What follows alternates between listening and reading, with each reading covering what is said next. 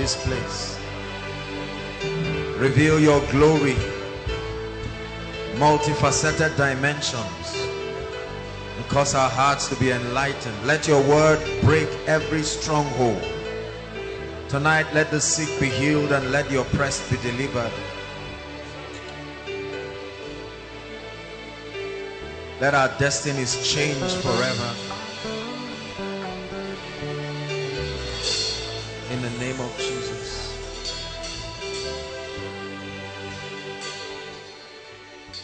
It's in your glory I will stand. I will stand and lift my hand. It's in your glory I'll receive every miracle you have for me. It's in this glory we will stand. We will stand and lift our hands. It's in your glory we'll receive every miracle you have.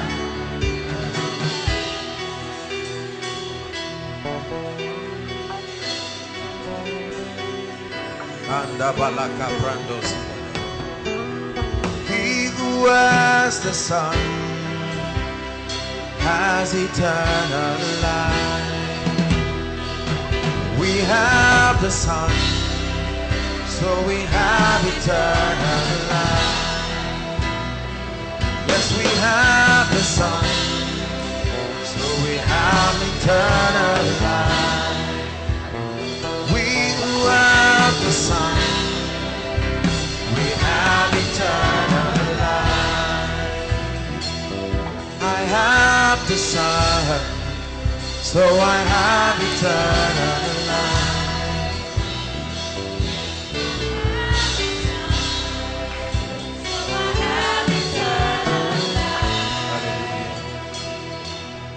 Bless your holy name, sing your praises forever, and I forget not your benefit. I bless your holy name, sing your praises forever, I forget not.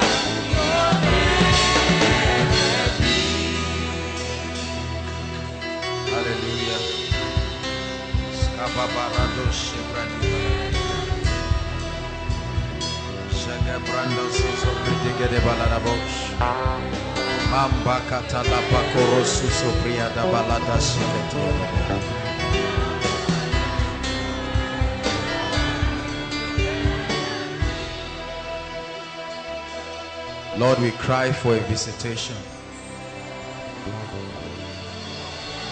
We do not want to be so familiar with your presence. We cry for a freshness. Mighty One, we cry. We cry, Abba Father, hallowed be your name. Hallowed be your name. Hallowed be your name. Sing, we cry, Abba Father, hallowed be your name. Hallowed be your name. Hallowed be your name. We cry, Abba Father, hallowed be your name. Hallowed be your name. Hallowed be. One more time. We cry, Abba Father, hallowed be your name. Hallowed be your name. Hallowed be your name.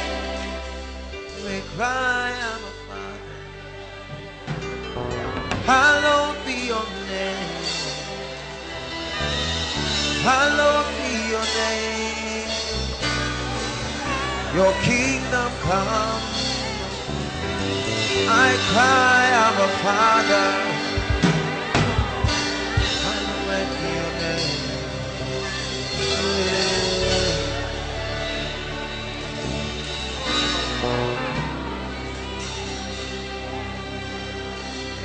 Na na na na musuni na na na na na. Na na na na musuni na na na na na na musuni. Na na muskara na na na na musutani na na. Na na na na na na na musuni na na na na. Na na na musutani na na na makuri na na na na mus. Na na na musuri na na na na na na mus. Na na musukari na na na na na. But thou, O Lord, art a shield for me, my glory and the lifter of my head. But thou, O Lord, art a shield for me, my glory and the lifter of my head. Lift your voices and sing. But thou, O Lord, art a shield for me, my glory and the lifter of my head. But thou, O Lord, art a shield for me, glory and the lifter of my head. Just one more time. Hey, but thou, O Lord, art a shield for me, my glory and the lifter of my head. But thou, O Lord, art a shield for me, my glory and the lifter of my head.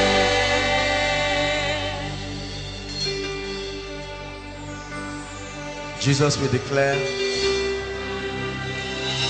that you are the lifter of our heads. Everything that you have done in this place, we give you the glory for it. For the miracles, the healings, the signs, the wonders. No man can do these things except God be with him. And Lord, we thank you for your presence. Without your presence, there is nothing we have. Without your presence, we have no message. Your presence is the life transforming factor. And we thank you. We thank you. We thank you. Prevail over us tonight, O God. We submit our spirits and our destinies. Let the refiner's fire build us. In the name of Jesus Christ. Hallelujah. Hallelujah. Walk up to 2 or 3 people. Just welcome them.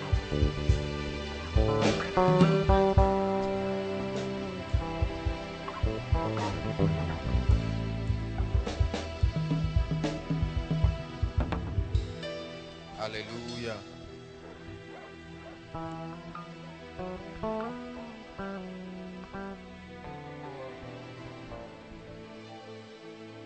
Hallelujah. It's always a blessing. You cannot imagine how excited I am every week to bring us the word of the Lord. And you see,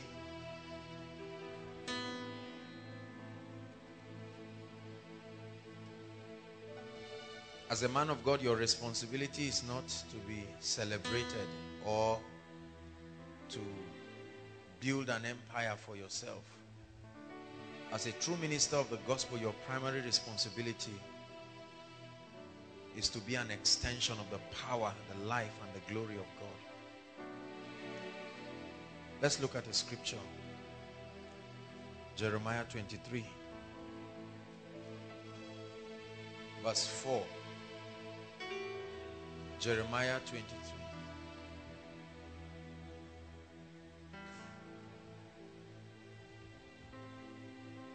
verse 4. It says, and I will set up shepherds over them, who shall feed them, and they shall fear no more, nor be dismayed, neither shall they be lacking, saith the Lord. It says, and I will set up shepherds over them. And the primary assignment of those shepherds will be to feed them, so that they no more fear, they no longer are in dismay, and that they neither be lacking, saith the Lord. And so when God anoints a man, a minister of the gospel, you are a servant to the people, and your responsibility is to bring the fresh manna from heaven. Not just any revelation you read around, but fresh manna from heaven that is capable of building, changing, empowering the people. See, our ministration in the New Testament is that of the Spirit. Meaning, when you listen to a man who is ministering by the anointing, you are receiving more than information. Is that true? There is an activity, is a transfer. This is the most powerful part of the ministration of the word. That while you are sitting right now listening to me, there is a spiritual transfer. Something is entering your spirit. Ezekiel chapter 2 from verse 1 and 2. It says, and the Spirit entered me when he spake unto me and set me upon my feet. Let me tell you something. Without the ministration of the Spirit, every other thing we are doing is just noise. It is the ability to convey spiritual realities. Not just the English, not just the grammar. Are you getting my point now? But there is an impartation upon your spirit, man. And that impartation is what engraces you to walk in the reality of what you are taught. Without the Spirit backing the word, there is no supply of grace to become. It says, as many as believed in him, even to them that believed on his name, he gave them what? Power to become. Not power to hear, power to become. Meaning that when the word of God is taught in truth, it should not only bless you in terms of making you feel good, it should activate something in your spirit and make you become it. Because the word of God is not a thing. The Greek word is logos, right? And Jesus, the word, is called the living logos. Is a person. You can listen to my message, the living logos. Meaning the ultimate desire of God is not for you to learn scripture. The ultimate desire is that through the instrumentality of scripture, light will enter you to become an epistle yourself. A written epistle, the apostle says. Hallelujah. So this is what we are here to do tonight. And I trust that the Lord will bless our hearts in the name of Jesus Christ. I'll share with us a few thoughts that the Lord put in my heart. And I trust that God will help us. Hallelujah. 1 John chapter 5.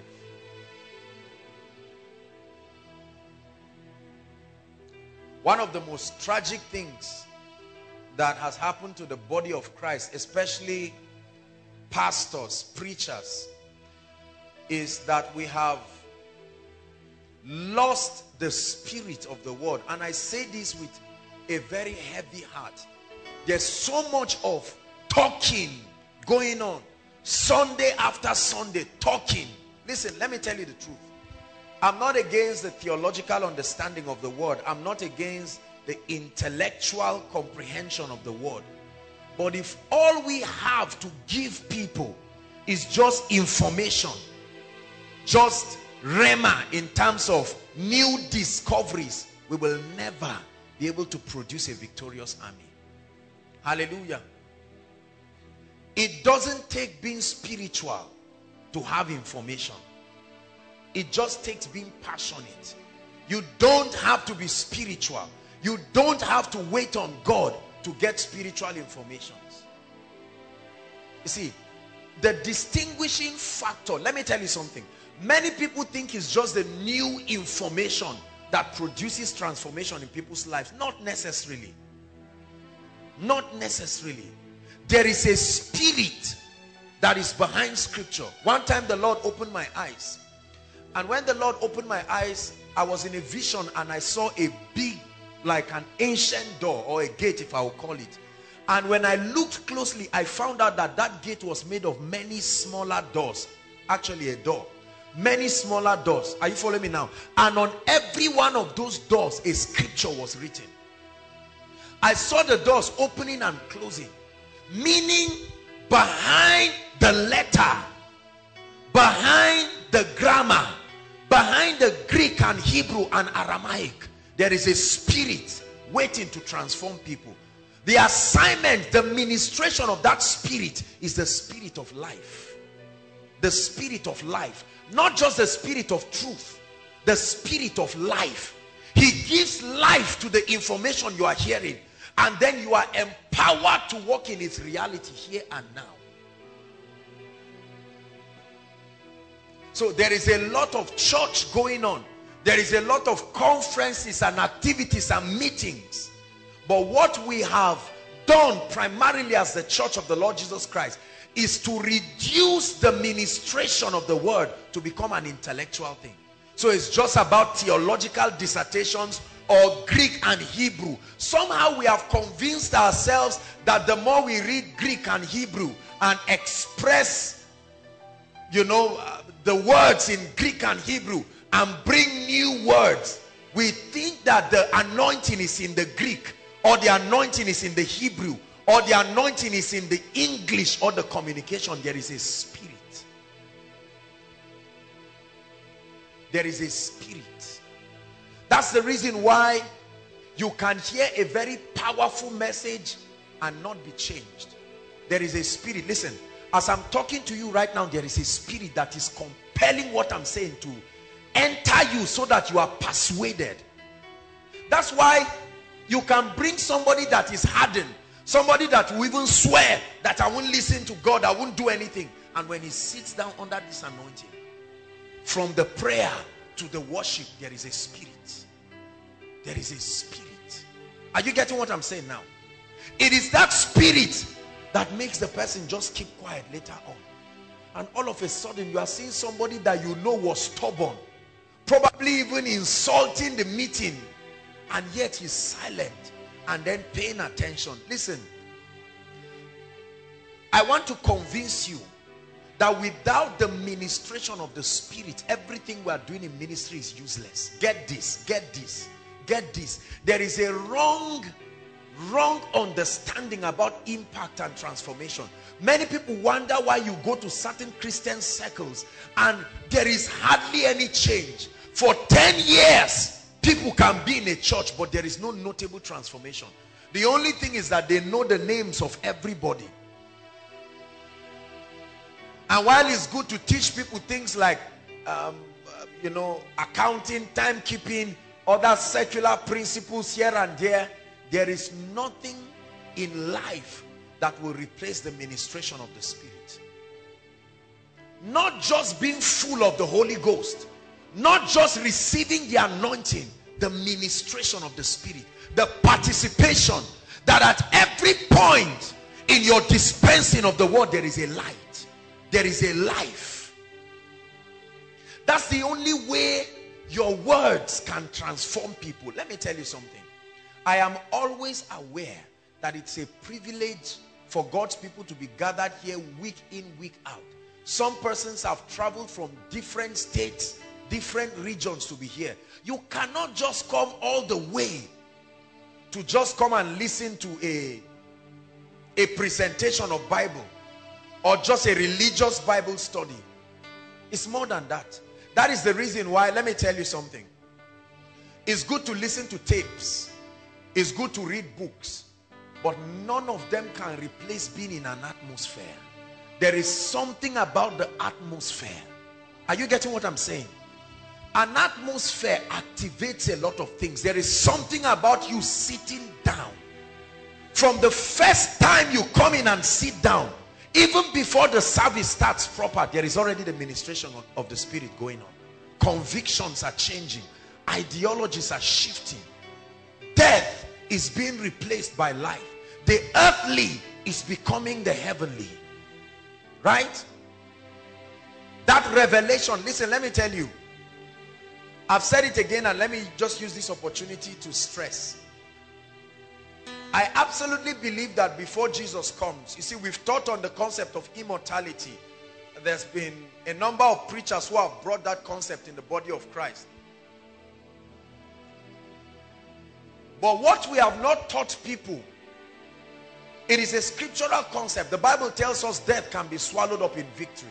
That the mortal can become the immortal. That the natural, the terrestrial can translate. There is a provision in the kingdom that allows the natural to become divine. Are you getting what I'm saying now? That divine dimension, brothers and sisters, is what we are called to demonstrate. A believer must understand that there is nothing natural about you. If you are not convinced about what I'm telling you, you will never be able to do great things for the kingdom. I know that here and there, because of our humanity, the attachment of this body, somehow we tend to trivialize and we think that the activities of the kingdom must be done sensually. And so we preach sensually. We carry out all that we do sensually. But there is a spirit. There is a spirit. That is the one factor that makes ministry different from business, or makes ministry different from a seminar, right? That's the difference. We have lost this spirit in crusades. We have lost this spirit in conferences. And you see that people sit down and they never live with that transformation. Can I tell you something? The ministration of the Spirit is not just about understanding a topic. It's about the presence of God changing you. Meaning, if we come here and all we do is to sing, you should still live transformed. Because you see, the concept of transformation is not just about hearing words alone. When you are sitting in an atmosphere, something begins to happen at once. Your convictions, there is a shift. There is an alignment that makes you and postures you to begin to receive of spiritual things. 1 John chapter 5 verse 11.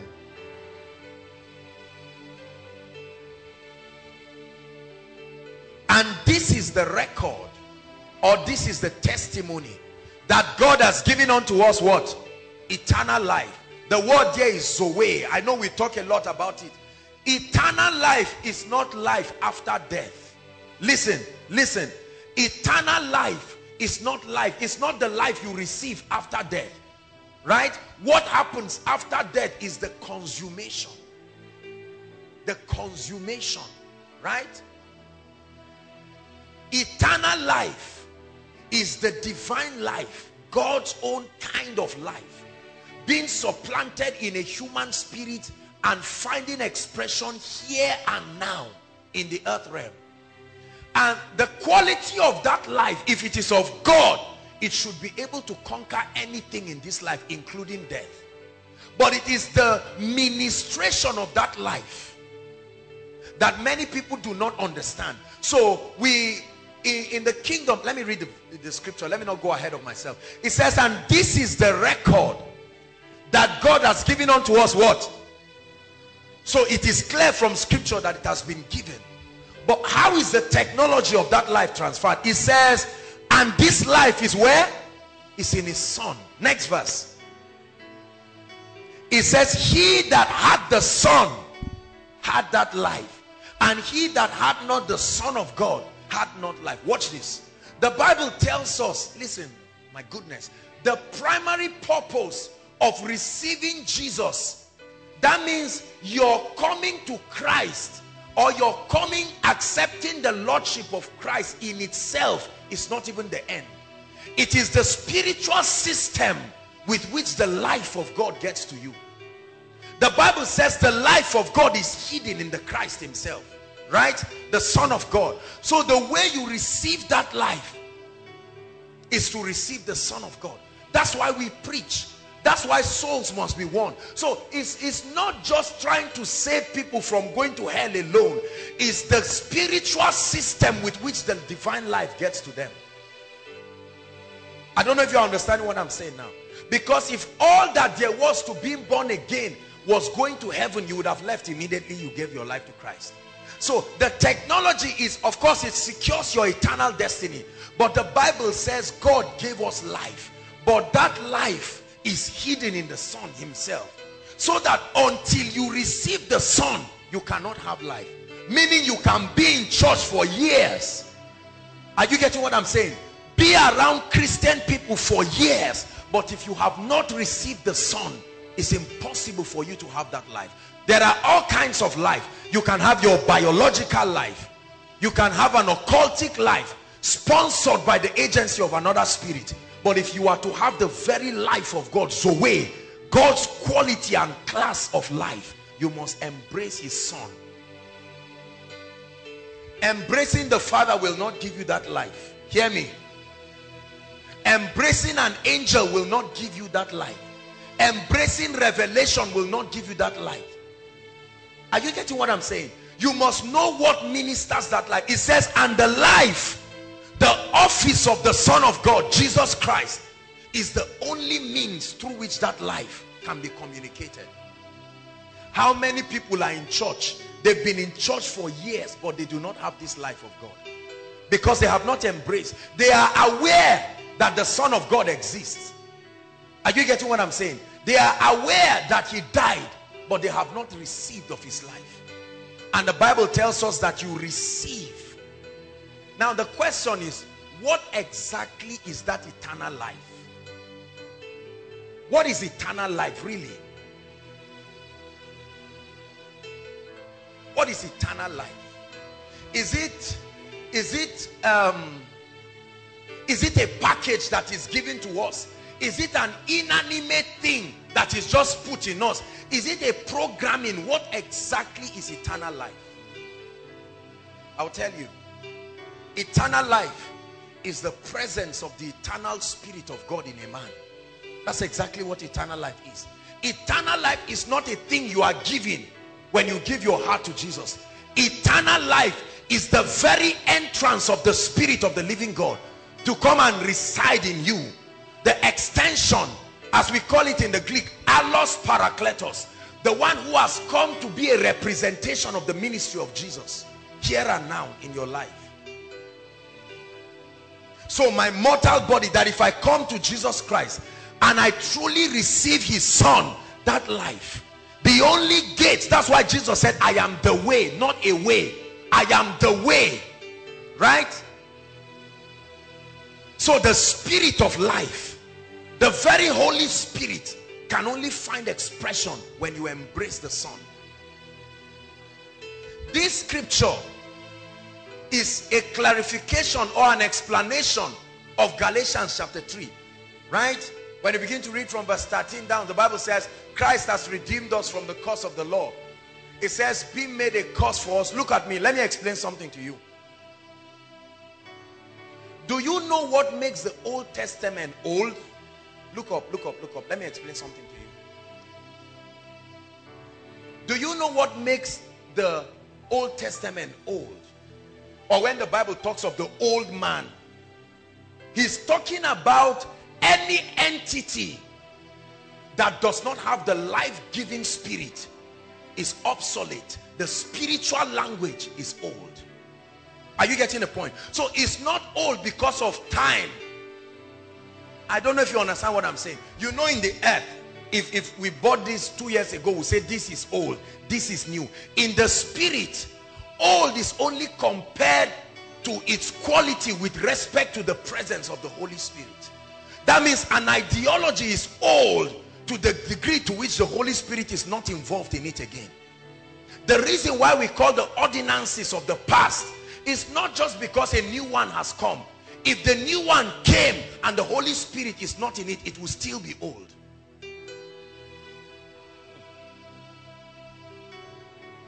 Are you getting what I'm saying now? So what makes a thing fresh or new is not that it is happening for the first time. It is the very presence, the eternal life of God, that seed that conquers death, that conquers weakness. And the Bible so designed the body of Christ. Watch this. The body of Christ is supposed to be the vehicle that hosts the Holy Spirit. That's why the Bible says, for this cause, because people cannot discern the mystery, some are weak, some are sick, and some do sleep. Is that not in your Bible? It said there is a mystery of the body. The mystery of godliness, the Bible calls it. That Christ can dwell in a mortal body. He said if you do not discern it, you will be weak, you will be sick, and you can even sleep. Meaning that immortality is only a possibility because of the presence of the eternal Spirit of God. But the factor is this. In the kingdom, there are two realities. I want you to write this down. What I'm teaching you tonight is powerful. You will walk in the glory of God in supernatural dimensions if you understand what I'm saying. There are two realities that every believer contends with or walks with. Number one is the reality in Christ. The reality in Christ. The beginning of the experience of the believer in the New Testament starts in Christ. Outside of Christ, there is no initiation into the realities of the New Testament, right? The whole New Testament starts. The pivot on which our ministration of life is built upon is in Christ. In Christ. In Christ. In Christ. Never alone. For with God, all things are possible. Outside of him, many things are not possible. For in Christ, we are complete. For in Christ, we are perfected. Are you getting the point now? But then there are realities in Christ. For instance, we are seated in heavenly places, the Bible tells us, in Christ. The other reality is the experience of that truth here and now. The experience of that truth here and now. You can call it the reality in Christ and then the experiential reality.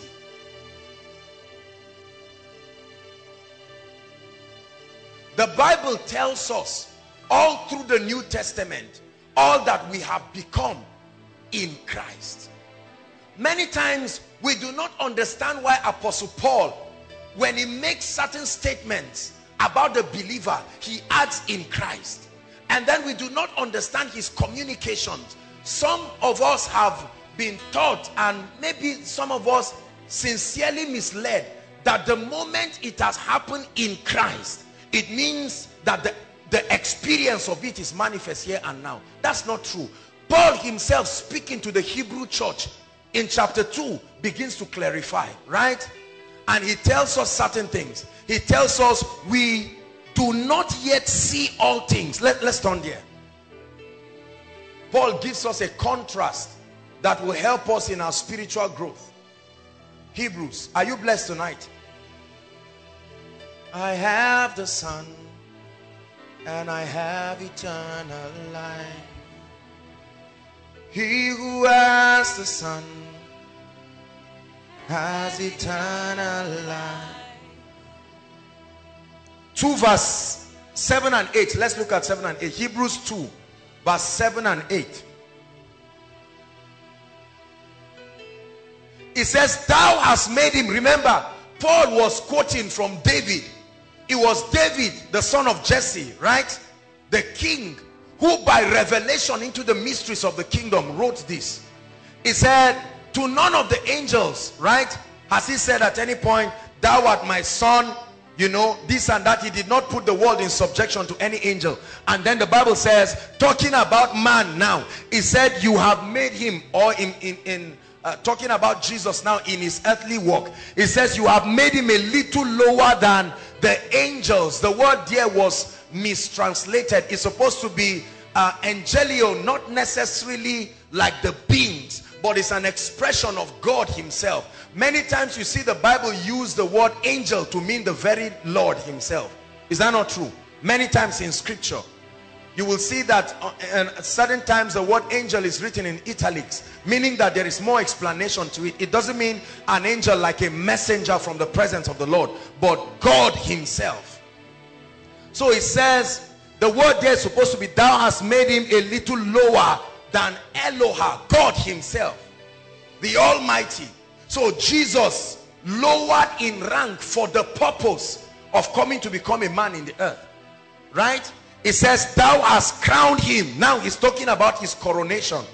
This was the coronation that David saw. The Lord said to my Lord, right, sit thou at my right hand until I make your enemies your footstool.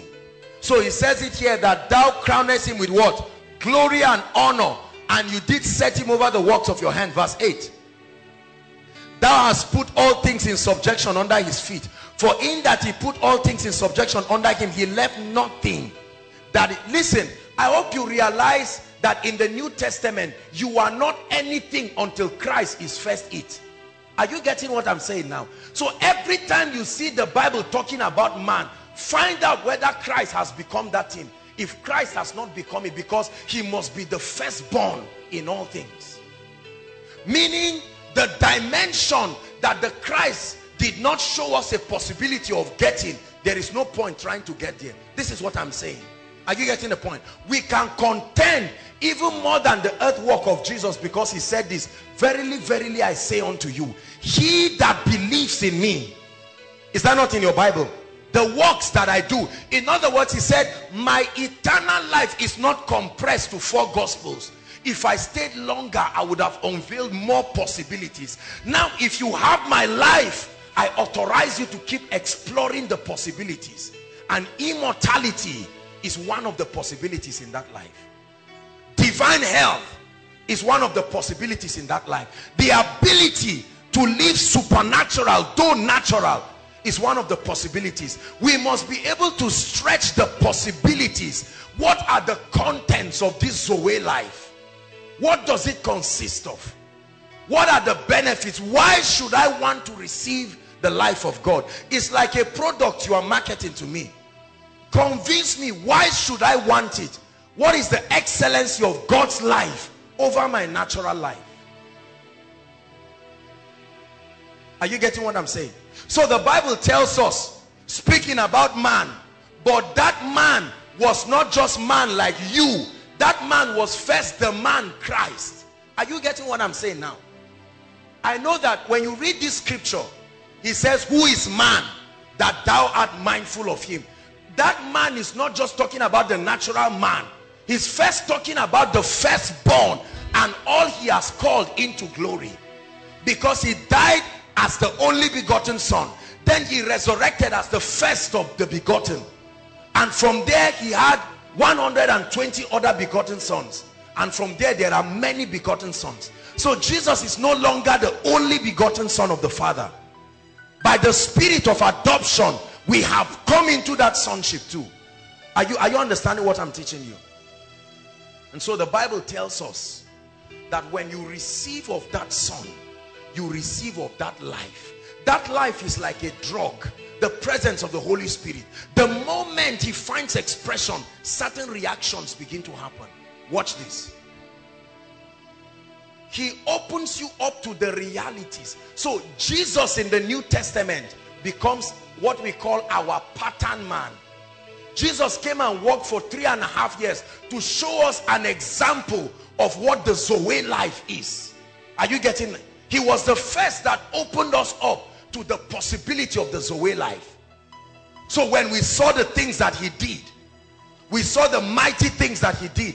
The first that had the spirit without measure, and he did so many things. And then He told us that it is profitable for you that I go. For if I do not go, I cannot send the comforter. He will come and continue.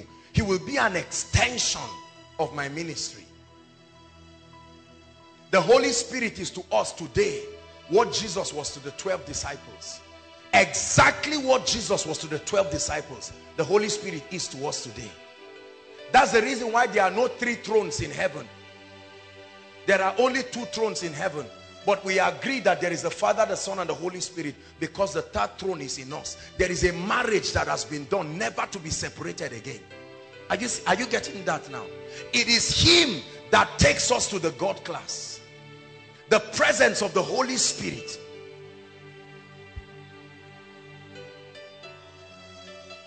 Are we understanding what I'm teaching tonight?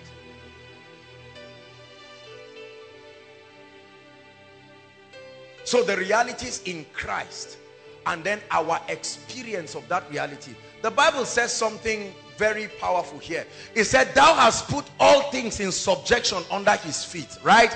For in that he put all things under his feet, he left nothing that is not under him. At what point did this happen to man? Jesus himself said this. When he resurrected, what did he say? He said, all hail, he told the disciples. He says, all authority, exousia, delegated power has been given to me. When he was in the earth, all authority, let me say something that looks controversial. When he was in the earth, all authority and power over all the earth was not given to him. I hope you know. Absolutely. That's the reason why when he was sending the disciples with his power, he told them it will only work when you go to the lost tribe of Israel. Don't go outside that jurisdiction. Is it not in your Bible? So when Jesus resurrected, he now said, now the scope, a coronation has happened to me. Right? The same way it happened to Adam. That dominion mandate has been restored. And he said, now all authority has been given. It says go in that light. In other words, in Christ, the Bible says that we've been made to sit with him above all thrones and dominions and power and every name that is named, both in this life and in the life to come. That's what the apostle was trying to explain there. But he leaves a disclaimer. He says, but now. Everybody say, but now. Are you seeing? In Christ, all things have been perfected. But now, the experience of that reality, it says, but now we see not.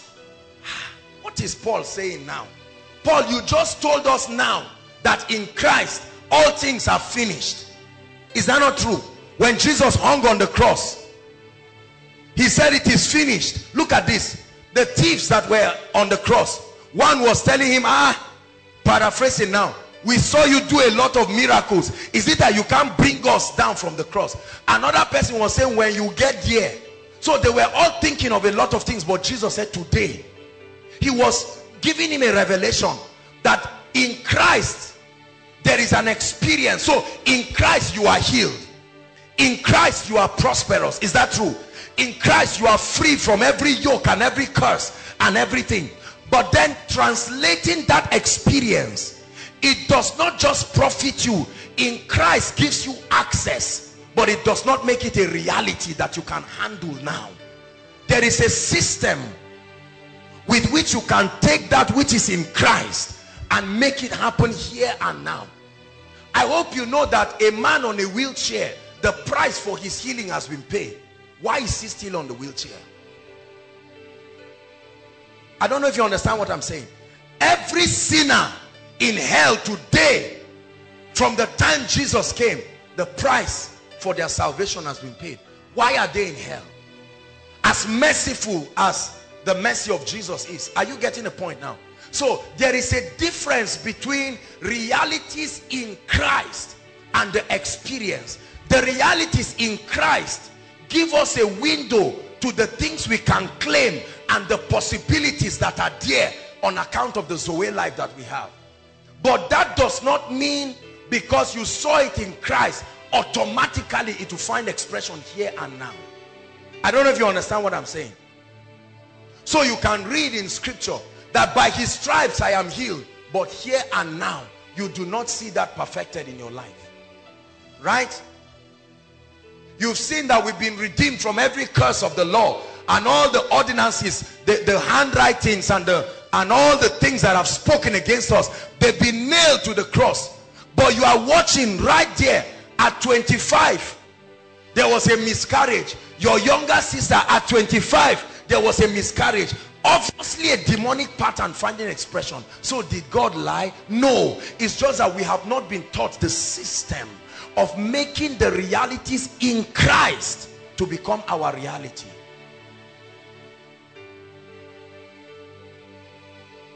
Is God speaking to us now?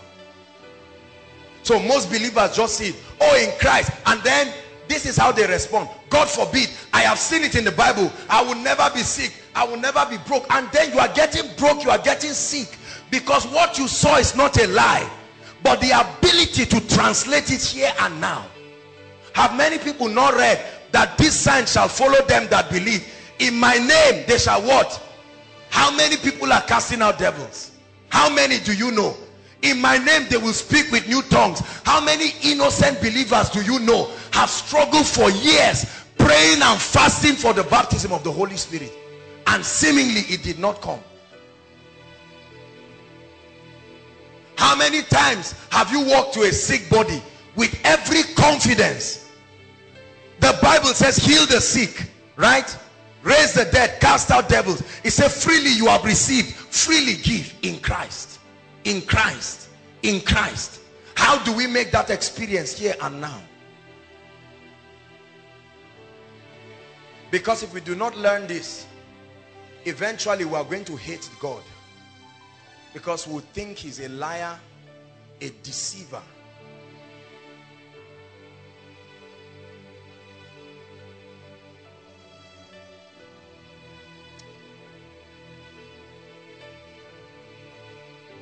I'm very concerned, let me tell you sincerely, at how distant we are from the things we talk about, the things we claim, and the experience of the same.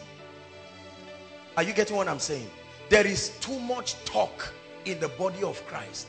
We must humble ourselves and admit that there are certain things we do not yet understand, because there is too much talk about who God is, what he can do. We make such bold statements about God, but when it comes to bringing God in the scene, bringing his power here and now, we begin to find theological explanations to excuse ourselves.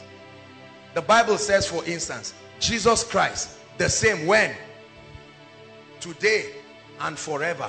How many preachers do you know have said that? How many of us men of God have said that? How many of us have been able to reproduce that reality? We must admit that there is something we are not understanding. We must admit that there is a dimension of spiritual reality we are missing. And let me tell you where we are missing it. This is it. Romans chapter 8. Let me tell you where we are missing it very seriously. And if we do not change, a lot is going to go wrong.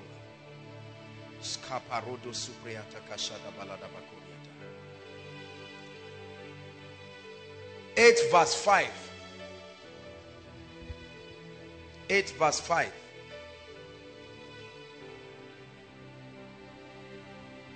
In fact, let's start. Okay, verse 5. Everyone read. It says, for they that are after the flesh do what? Do mind the things of the flesh. But they that are after the spirit, the things of the spirit. Verse 6. For to be what? Stop. The word carnal there is the word sensual. It's not supposed to be, it's not a bad word. In terms of carnal doesn't mean immoral or maybe in a negative sense. It just means that when you are carnal, the limitation, the scope of your judgment and your assessment of spiritual things is either intellectual, scientific, or sensual. That's the limitation. That's the circumference.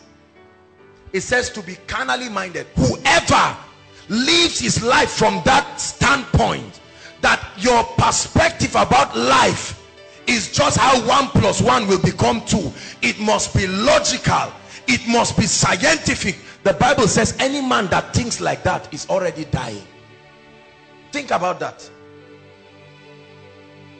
It says, for to be carnally minded is what? Death. But to be spiritually minded is life and peace.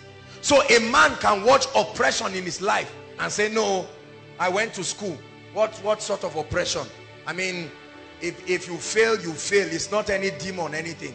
You see that? And then it does not know that the whole world lies in wickedness. That all that you see is not all that there is. There are many people, for instance, who look up and say there is no God, because they are carnally minded.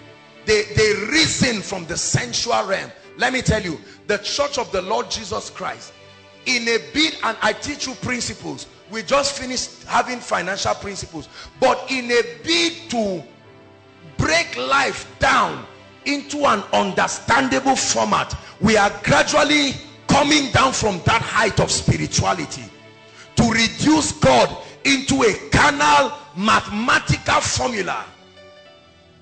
So there is a mathematics that is responsible for healing.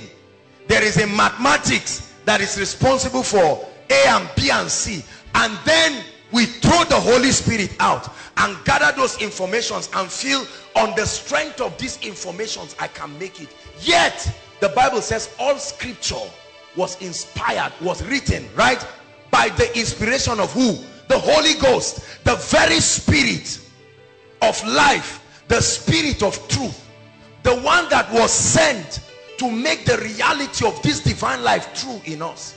We have thrown him away and we have reduced everything. If you cannot explain it like mathematics, I don't believe, I don't understand, I throw it away. It's gradually destroying us.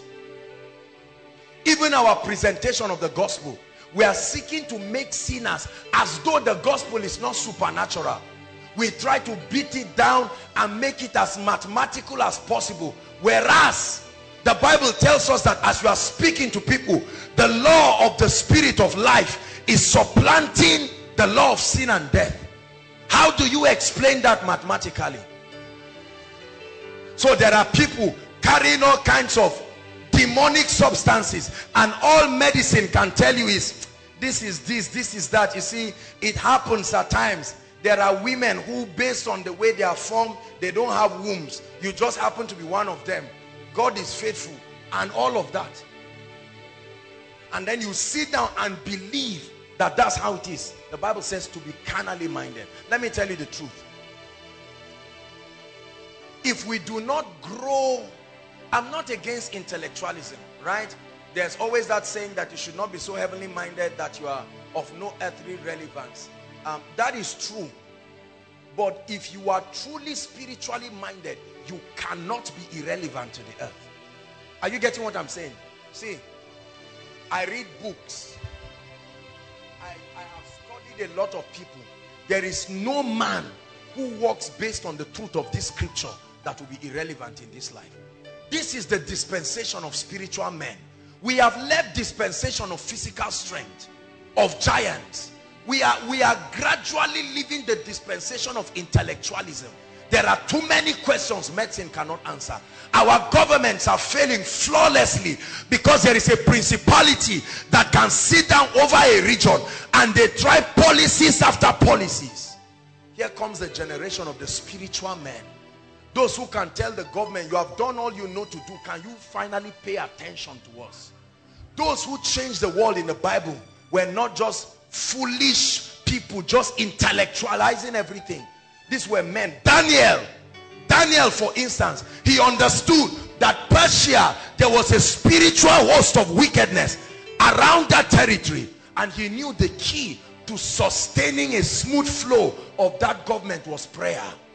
The moment he prayed, the spirits of the Medes and the Persians were disturbed, and they used individuals to pass a government policy. Don't pray just for 30 days. Can you imagine? Just 30 days of no prayer and we will wreck Babylon. And the king passed it, and Daniel said, no, I'm a spiritual man. I'm not just, I know I'm intelligent. I'm a government representative, but I remember the prayer of my fathers. Are you getting the point? I remember the temple of Solomon. It was Solomon, while dedicating the temple, part of his request, he said, Lord, whoever faces this temple and prays, hearken to them. And he opened his window towards Jerusalem. He said, I know I'm intellectual, but I'm not so stupid. I know the mystery that brought me to this palace, because I came as a captive. There was a mystery beyond mathematics that brought me here. And then they caught him. I can imagine other people saying, well, you claim everything is God, God, God, God. God, now let God save you. And the lions were roaring. Brothers and sisters, that was physical. The lion is a fierce beast. But there was going to be a playing of the spiritual. The superiority, the excellency of the spiritual. As soon as he stepped in, an angel came. Said, Daniel, so you have not forgotten. You have not forgotten where you come from. How many of us have forgotten? You see that? There are so many people. Talk about God right now, they become irritated. If you talk in church, it's okay.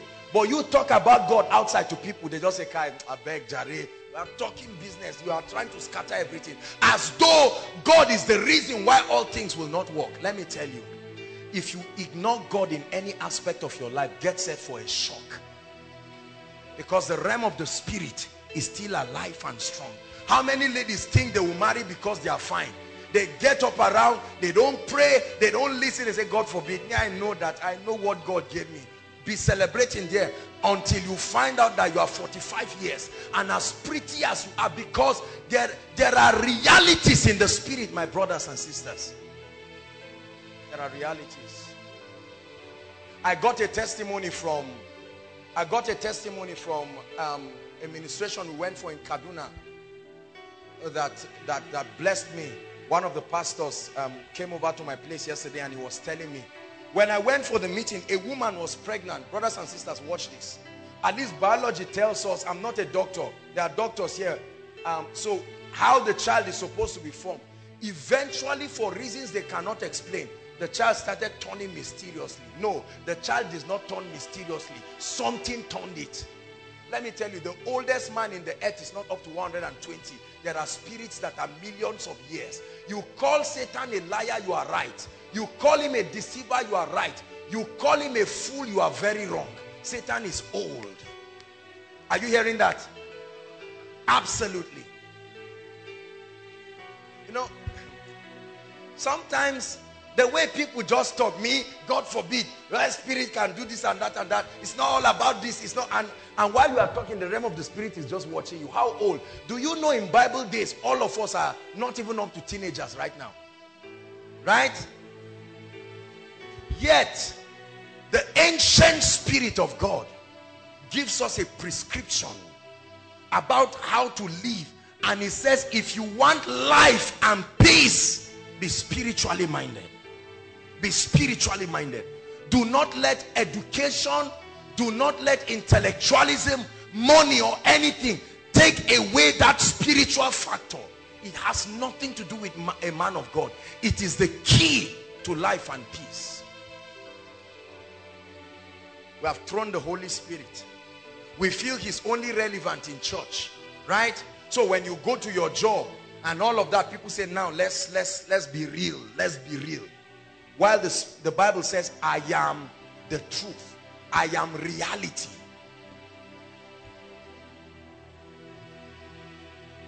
When God began to build and train me, God made it a necessity.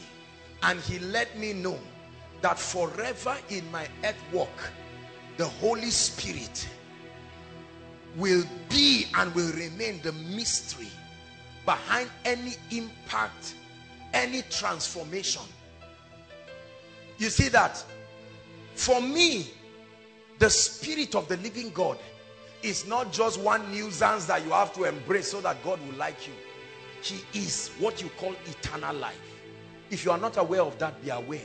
Eternal life is not what he brings. His very presence is the life of God. Jesus never became the Christ. He was the son of the carpenter. He could die. That's why his parents ran away with him. But when the Spirit of God came, he made him the Christ.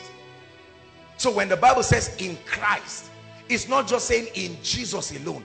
In Jesus, yes, but together with the Spirit of life.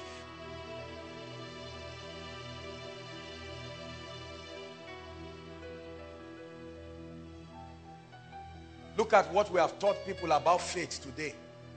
Look at the nonsense that goes on in the body of Christ that we call faith. Right? We teach people all kinds of experiences as if it's voodoo. That's why it's not working. Let me tell you, faith is a product of an encounter. When the Bible says faith comes by hearing, do you hear what you read? Answer me. You see, we need to examine. It was a spiritual language. It was not even just talking about hearing with the ear. There is a quality of spiritual perception that an encounter brings, and that's what produces true faith. Because when the Bible says hearing and hearing by the word, at that time there was no books like this. King James had not authorized this. So what did they call the word?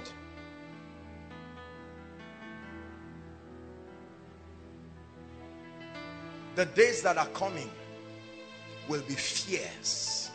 The days that are coming will be spiritual. Right now, have you seen the way the world is going lately? There is no embarrassment about spirituality again. Is that true? Everybody is opening up. It used to be in secrecy before, but right now there is an open confrontation. It's like everybody is saying, Kai, I'm not hiding it again. I'm gay. Simple. Kill me if you will kill me. It's not today, it has been like that. Another person is saying, it's not only you, two of us too. Another person is saying, let me tell you, I've not been a real Christian. This is my charm. Oh yeah. You see, everybody is confessing one by one.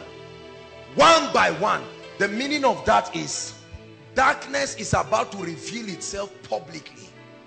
Right? And it will bring everyone in a position to sustain a spiritual system to be higher than it or become a victim of it. Someone is building a house with blocks and cement. When you are about to complete it and give thanksgiving the next week, one small wind will just shake and you will come and not even see the 2 cores of blocks. It will scatter everything. What sort of wind is that? Is it now wind started?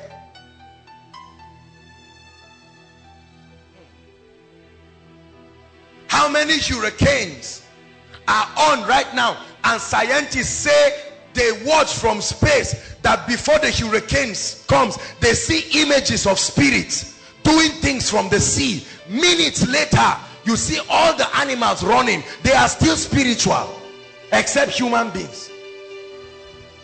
Disaster hardly meets animals there.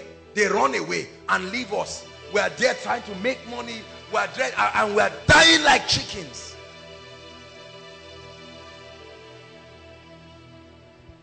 This is a spiritual generation. Listen, this is a generation where it's no longer the issue of are you a pastor or not to be serious. To be spiritually minded. The Holy Spirit is the advantage of this generation. I am convinced that we are the generation that will return Christ. Yes, I am convinced. The Bible specifically talks about a number of things that, as we call it, that Omega generation. There are certain happenings that will characterize our generation. Hallelujah. That we discern spiritual things. Let me give you an instance. Hold on, let me explain something.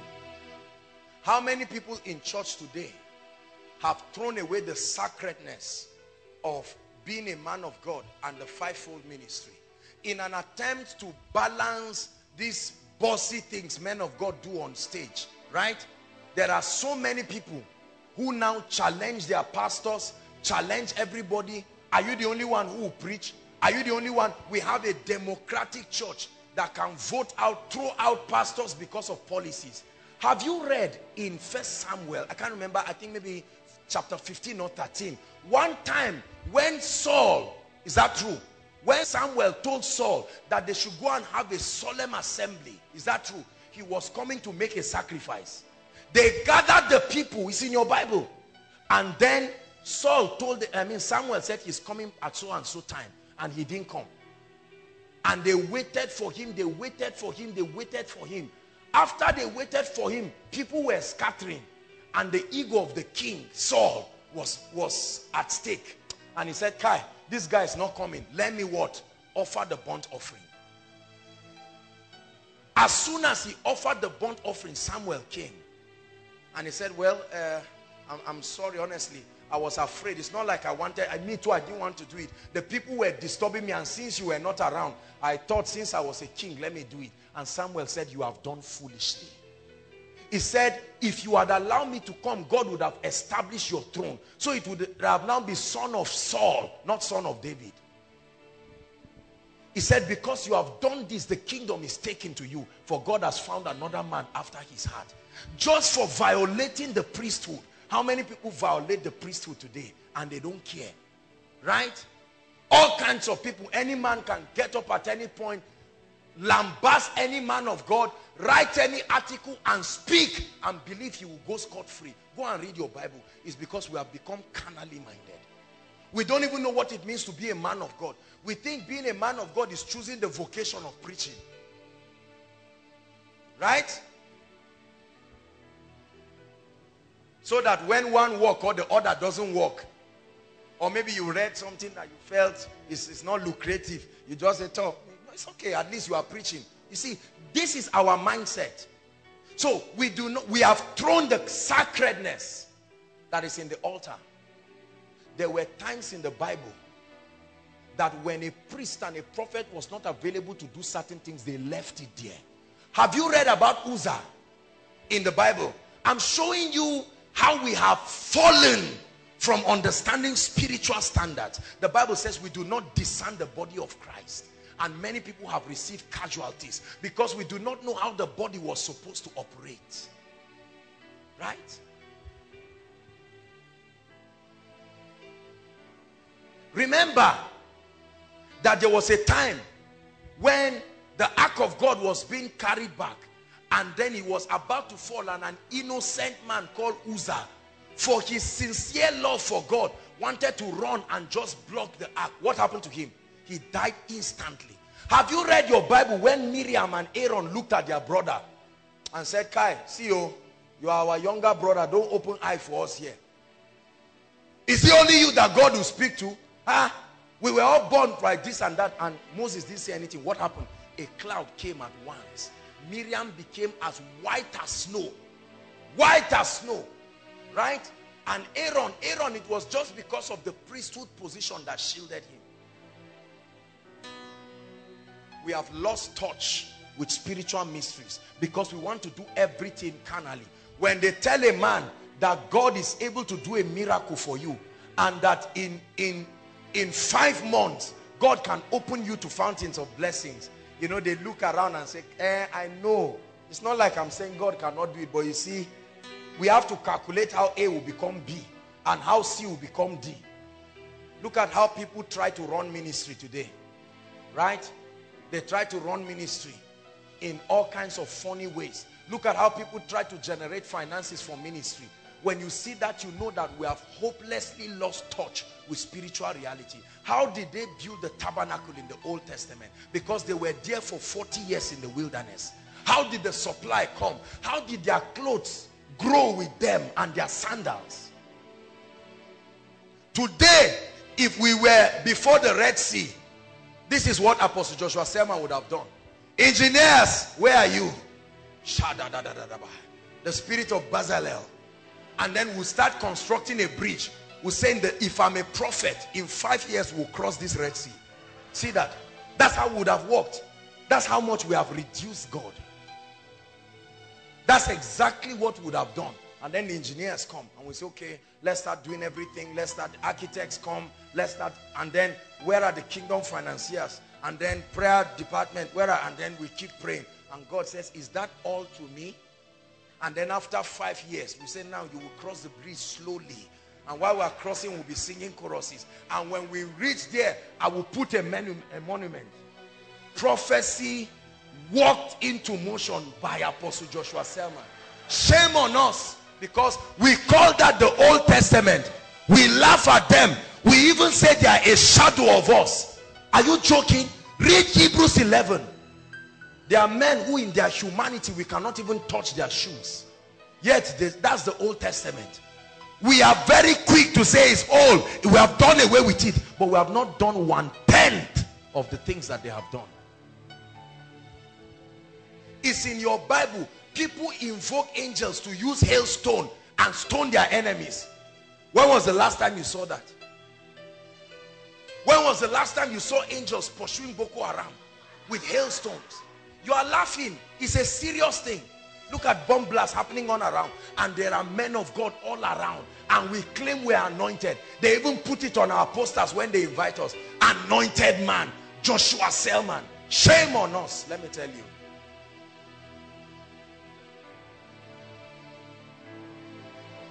If this is what we think will bring Christ back, we are joking. How many barren women have we been unable to solve their problems? Look at Jesus. Jesus inspires me. These guys who were with the guy that was crippled, they knew that if they could only see Jesus, that situation will be over. Is it not in your Bible? And they said, let's tear this man's ceiling. We will explain it to him afterwards. Today we brag and compare ourselves with ourselves. Is that true? And do a lot of carnal things. There is almost no difference between what we do and the supernatural, or and that of unbelievers. If I stand right now and I minister to Sam and he falls under the anointing, people shamefully write an article and say he's using witchcraft. Where did we live our spirituality? Is it not in your Bible that Jesus with the divine life walked through people on a cliff? They were trying to kill him. He walked through them like a spirit. Where is that generation? I wanted to show us a video. It's just that we didn't have it. I didn't discuss with the media. Would have shown us that video of Patricia King, right? I know they don't have it. They may not have it now.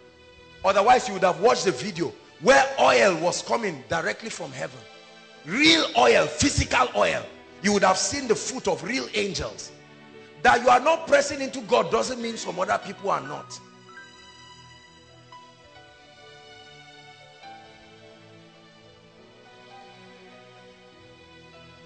The divine life.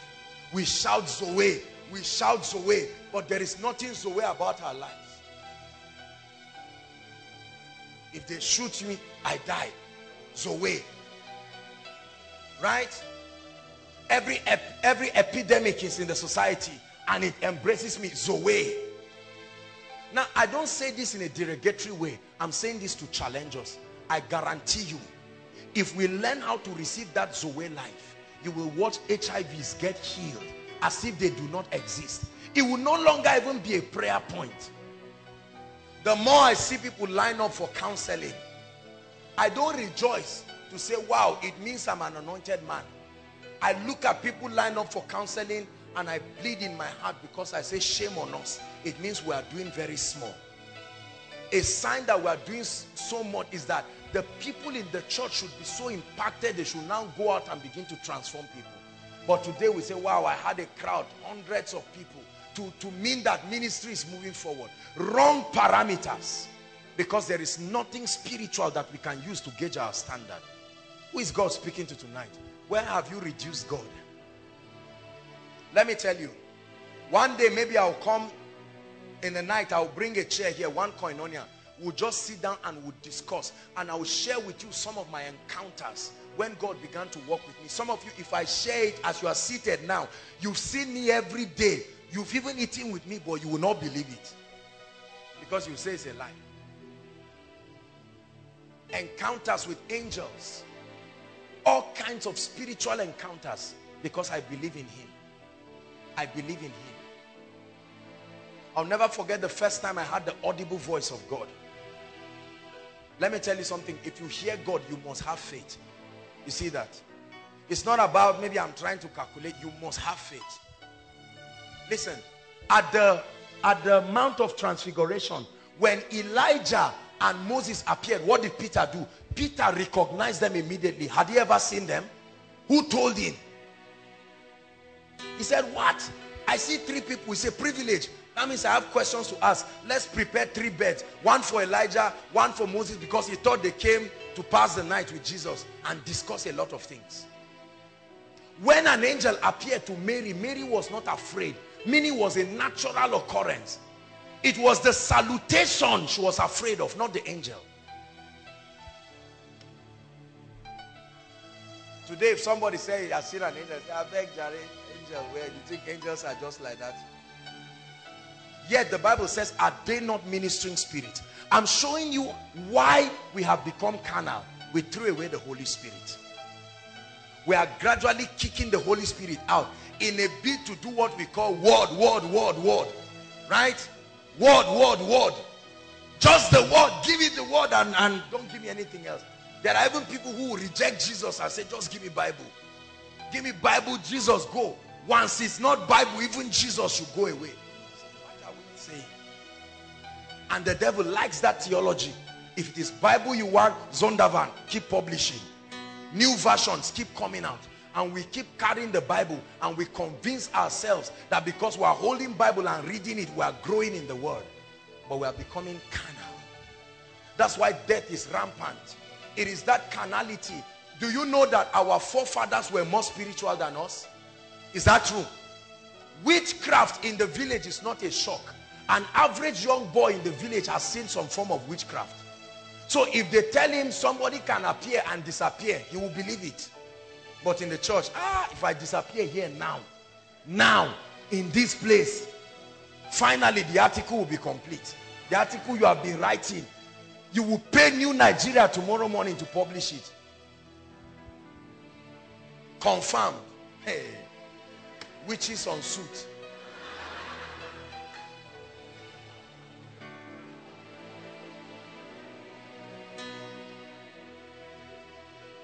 Yet we talk about the mighty army that is rising up.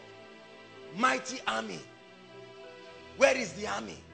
Truly there is an army that is rising up. But let me tell you, our level of transformation is slow. We are hardly becoming like the Christ. There is a standard that has been measured for us. And the greatest of us is just a step out of the cave. We must sustain a technology to hurry up and to catch up. The church calls spiritual growth prosperity. Since every other spiritual thing like healing and the rest is very hard, we have left it and then remedied it with money. So when I come in with a nice suit and I come and say, is the word not working? Let me tell you the truth. If that's what you think, you go to a meeting where you see people popping champagne of 100,000. Which pastor or which Christian can hardly do that in Nigeria? There are people lavishing resources. We have reduced ourselves and match our spirituality. So if I come out with a jeep, if there are 5 jeeps that are lined up here, you say, man, God is in koinonia. What? 5 jeeps? He's here. Oh. In Bible days, men were called generals on the strength of heavy capacity in the spirit. One man will threaten a nation, not a politician. But Elijah, not in a radio station, he made a declaration to the heavens.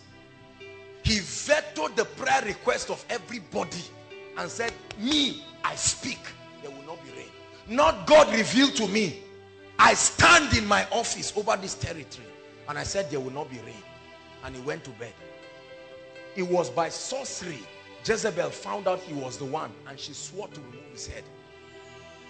How many men of God have disgraced themselves on television? How many men of God have disgraced their ministries in newspapers? How many men of God predicted that 2012 is rapture? Huh? How many? You say, oh, we just showed the whole world that we have been lying for years. Instead of even keeping it quietly to now be pressing for forgiveness and transformation, we now went on air to publicly embarrass ourselves.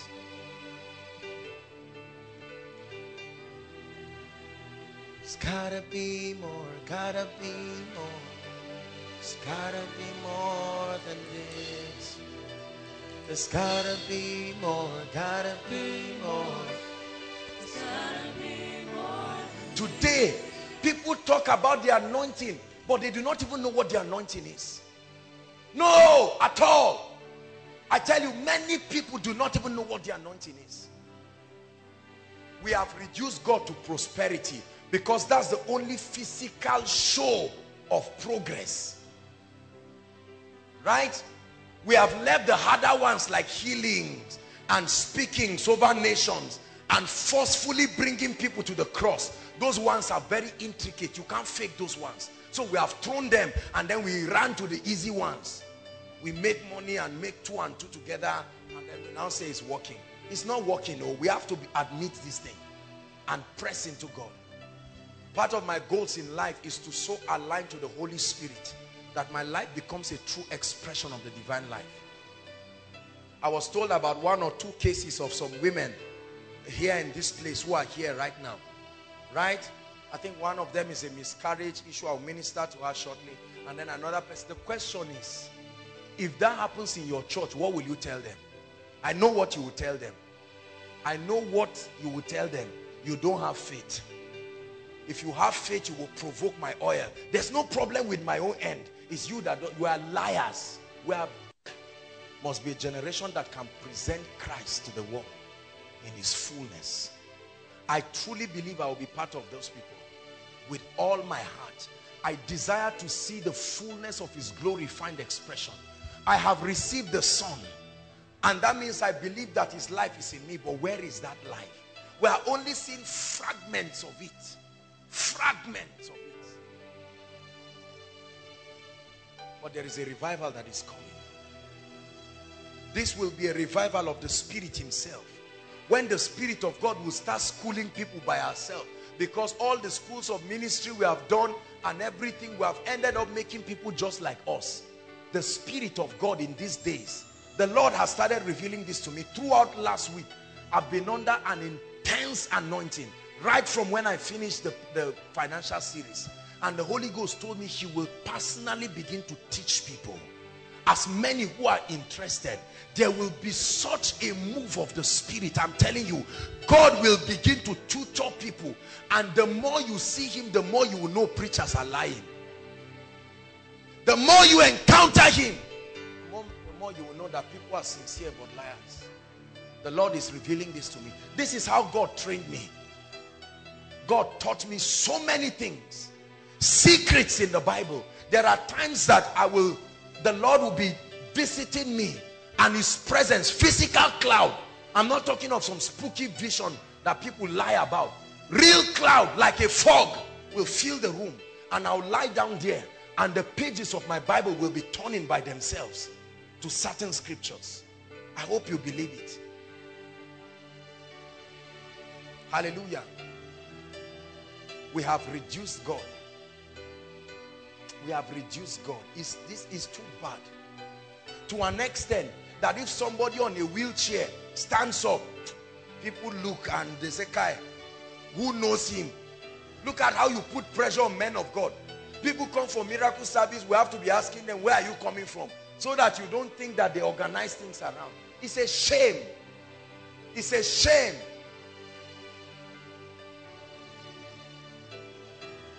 It says, he that has a son has life. Has life. Look at what Jesus did. An example of what we should become. Jesus, 5 loaves and 2 fish, he multiplied it. Everywhere he went, he was doing good. Everywhere we go, we are doing bad, or at least average. And yet we claim to have his spirit. There are people who even brag and say, I have the spirit of Jesus without measure. Where is it? Where did you keep the spirit of Jesus without measure? There is no sincerity in our pursuit of God. We tell a lot of lies. I was teaching a school of ministry students yesterday, and I was telling them that the reason why many people do not grow is because we lie. I can fake it now and say there's somebody here, you have a stomach ache, and somebody will arise, and because I did not minister in truth, my lie will. Do you know that you can lie for a long time until it looks like the truth to you?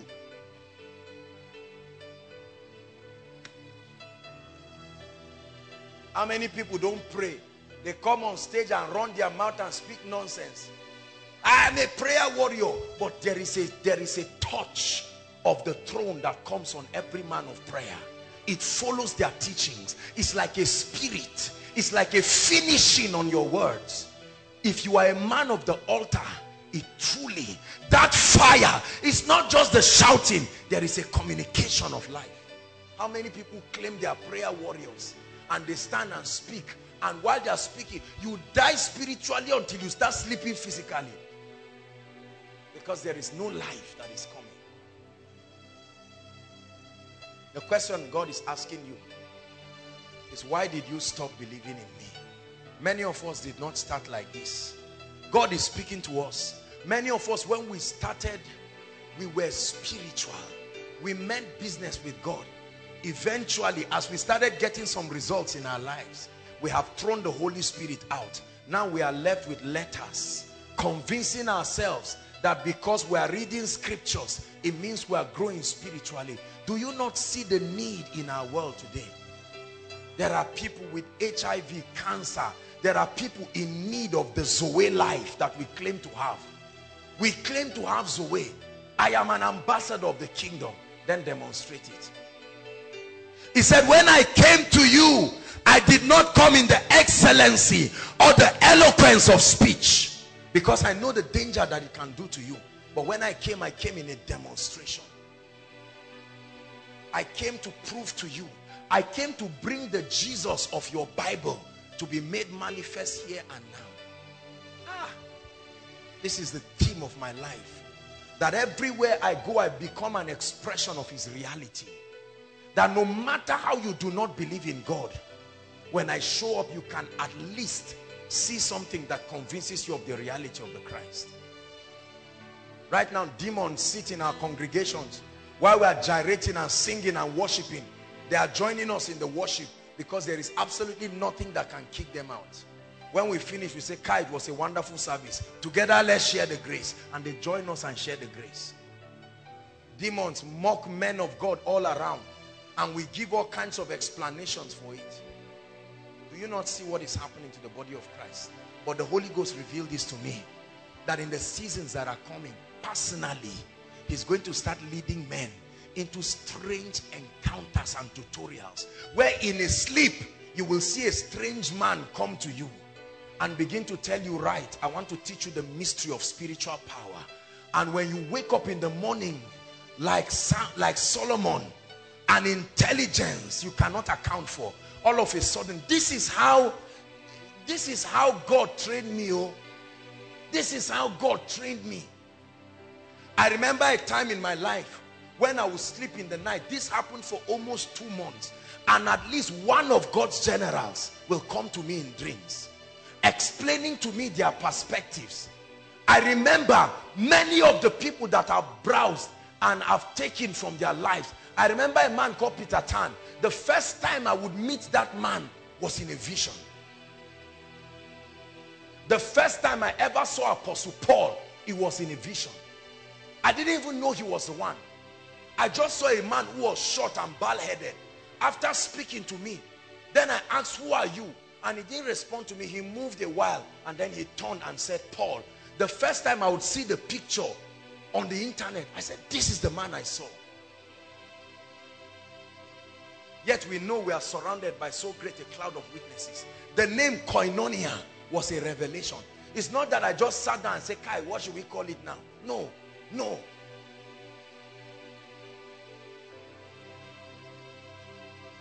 Right now, everything we do is sensual and carnal. The exact blueprint and the things that we're doing in this ministry were a revelation by God.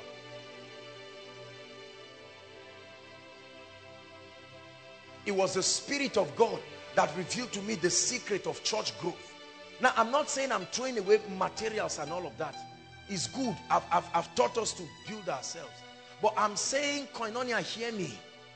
If we throw away the Holy Spirit, the Spirit of God.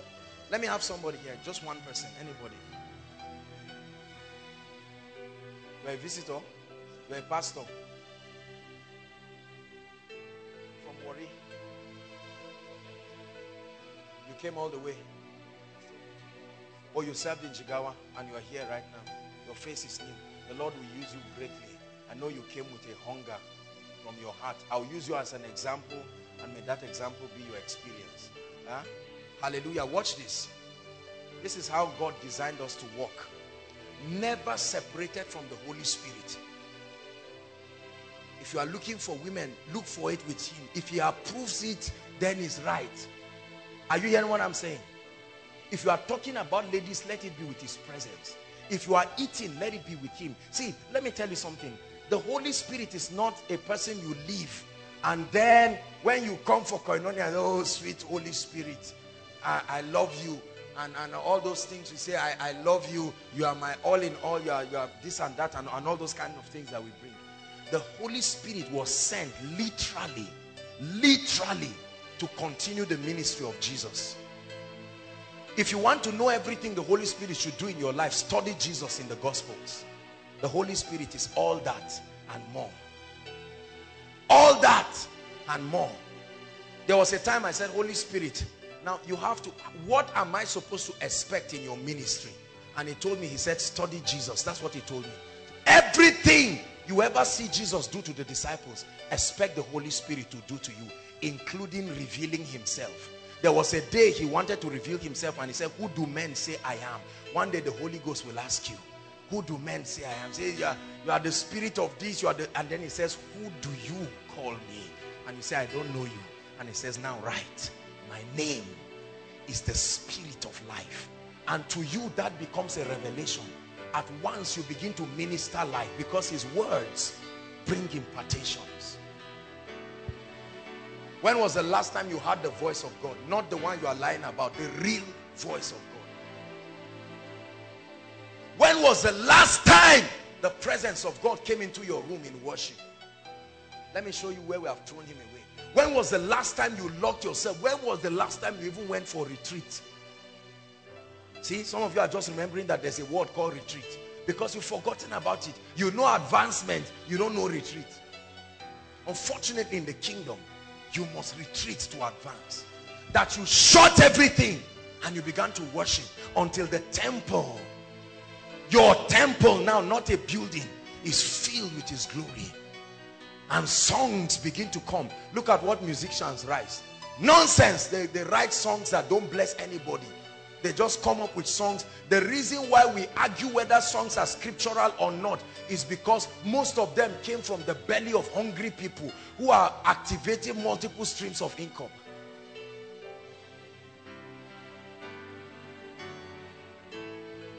When was the last time you stood in his presence and you began to worship until your worship became a song and you touched a depth in the spirit that resonated in your spirit? When was the last time you went to minister, man of God, and you stood in that meeting, and when you finished, people were shaking. They could not explain what happened. They knew that something heavenly, like the dew of the morning, came upon them. They may not even remember what you taught, but they knew they carried the spirit. When was the last time, because of your teaching, someone just turned and said, Lord, I will seek you, and lock yourself 3 days? Do that today in our generation, and people say you are over spiritualizing things. So God is not like that.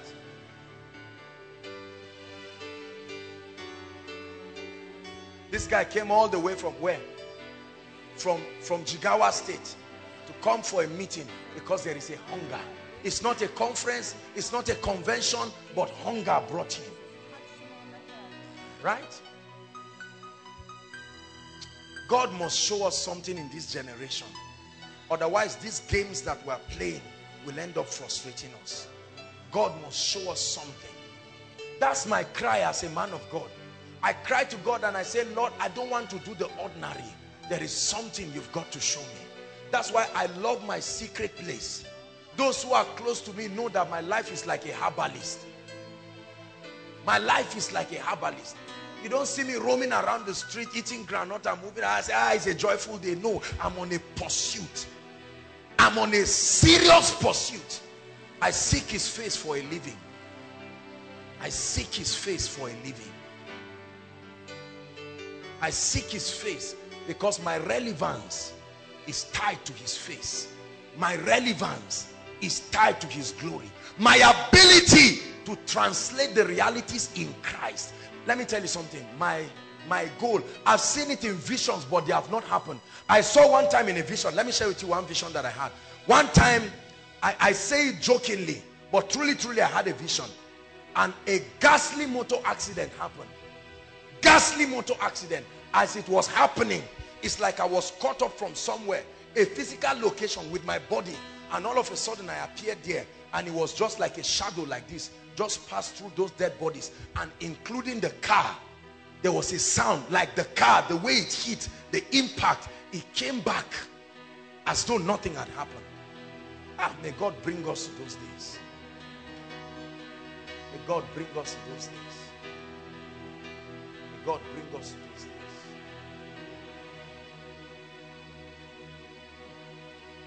A day when you speak to the earth to fight Boko Haram and let the military rest.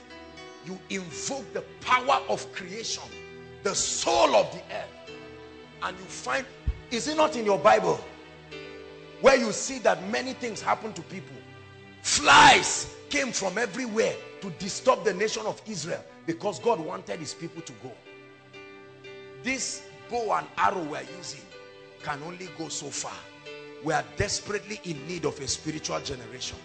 AK-47 can only do its best. But let me tell you, AK-47 is limited. Because Boko Haram and all the people, they know that it is now a spiritual affair. Traditional hunters in Maiduguri have dared the military to leave them because they say they understand how to invoke the powers. You see that?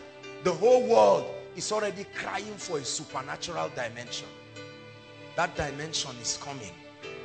Even if you are not interested, there are people who have pledged their lives to contend in the spirit. For you to do that, you must give up this mindset of trying to build a career in ministry, because you have to be a fool to get to that kind of dimension. But how many people are that willing? Bless you. How many people are that willing? How many people are that willing to see the power of God? Transformation and renewal is the key to making the realities in Christ to become a reality in your life right now. I made up my mind that everywhere I go to preach, I don't like people turning to me and saying, man of God, your message was powerful. Powerful in what? I want to see how much the gates of hell was shut down as a result of that. I want to see how revival stepped into a city as a result of my coming. Not just that a great man of God visited a place. That's not enough.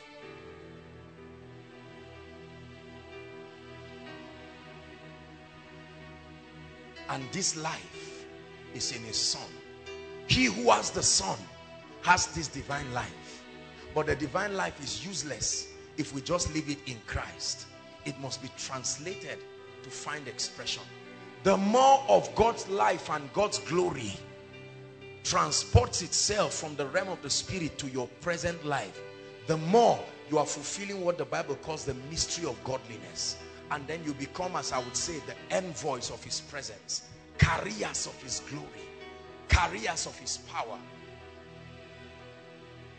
Then you will see the eyes of the blind open. Then you will see the ears of the deaf unstopped. Hallelujah.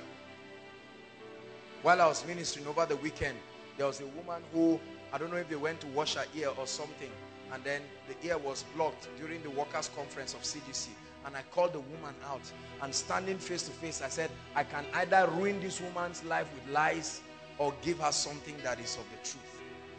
One time Benny Hinn was laying hands on people and they were falling down, and Ora Roberts looked at him and said, Benny, don't just lay hands on them. He said, give them something.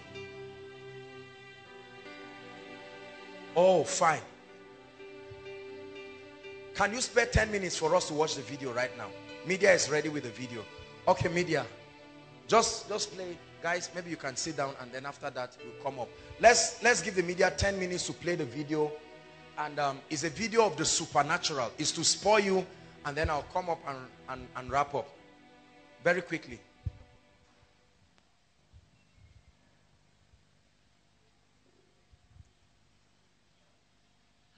in San Juan, Puerto Rico, where there's an amazing outpouring of the supernatural taking place.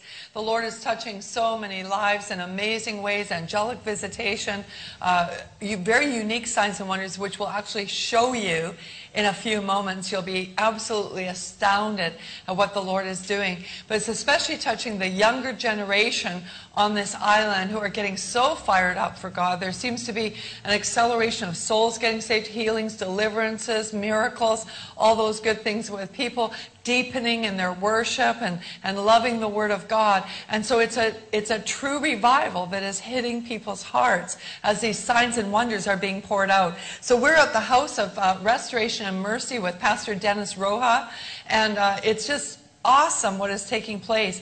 Pastor Dennis is one of the most humble people that I have ever met. He's so precious, has just a small work and very humble work. It reminds me of where Jesus loves to hang out, and he is at this church doing great things. Pastor Dennis was in 1977. He had his first visitation of Jesus. It was an absolute encounter where he could touch Jesus, hear him talk, feel him. Jesus came to see him. He had a crown on his head with every stone of the 12 tribes of Israel. And that's significant because we're going to show you the visitation of the stones that have come to Pastor Dennis in this last year that confirm that vision that he had back in 1977. When Pastor Dennis received that first vision that he had, it was after he had been saved and delivered out of a lifestyle of homosexuality. He was a transvestite, cross-dresser, and the Lord saved him. And after that visionary encounter of Jesus Christ, Jesus touched him on the head, and all the demons completely came out of him. He became so fired up for God, a fiery believer, has worked as an evangelist for a number of years, and even in this past few years has been pastoring. But there's been a phenomenal outbreak of signs and wonders, including oil being poured out, gemstones appearing. In fact, he has received over 1,200 gemstones, already different colors. Some of them are diamonds, some rubies, emeralds.